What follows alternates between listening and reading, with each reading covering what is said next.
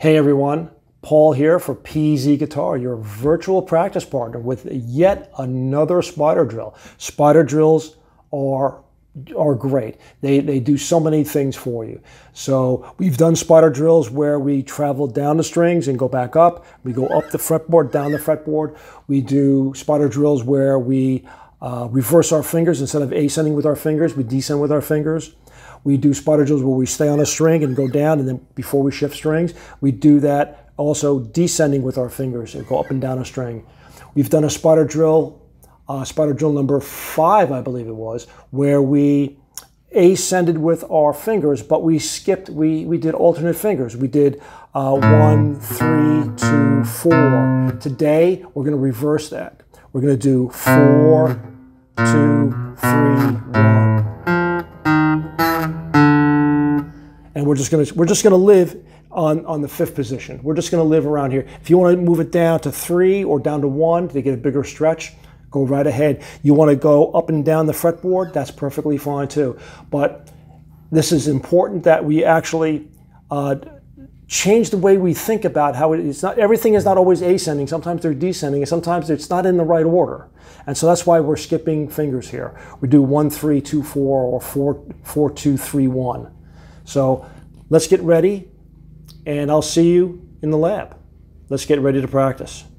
Hey everyone, Paul here. Let's get ready to practice. Again, just to reiterate, index finger on the 5th fret for this lesson, middle on the 6th, ring on the 7th, pinky on the 8th. And we're going to do 4, 2, 3, 1.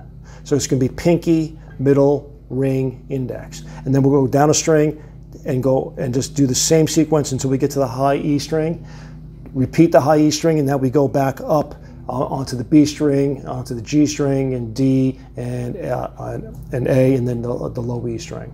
So we'll do that for a few minutes. So let's get ready. Here we go.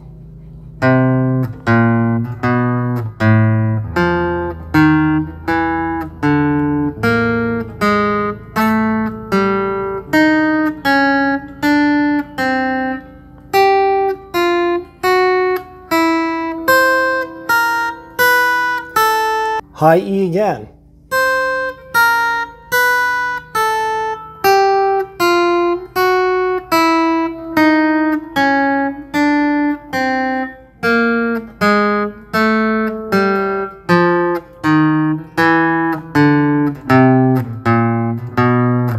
E again.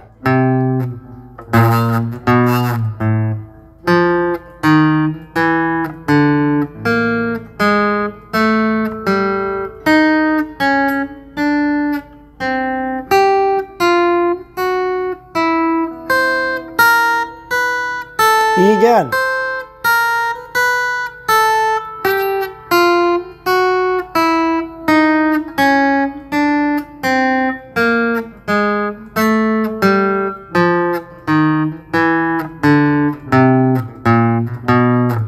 E again.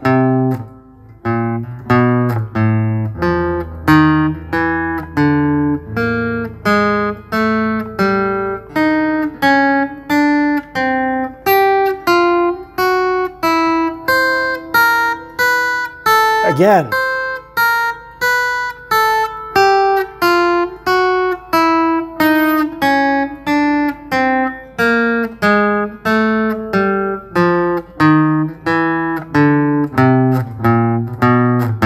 E again.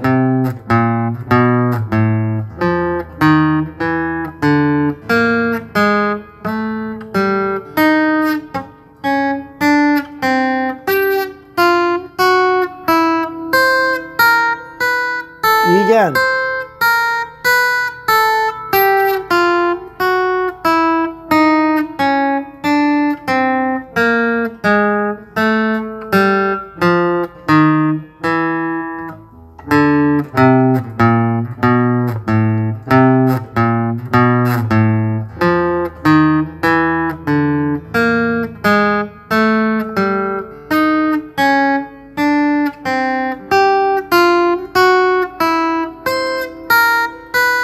E again.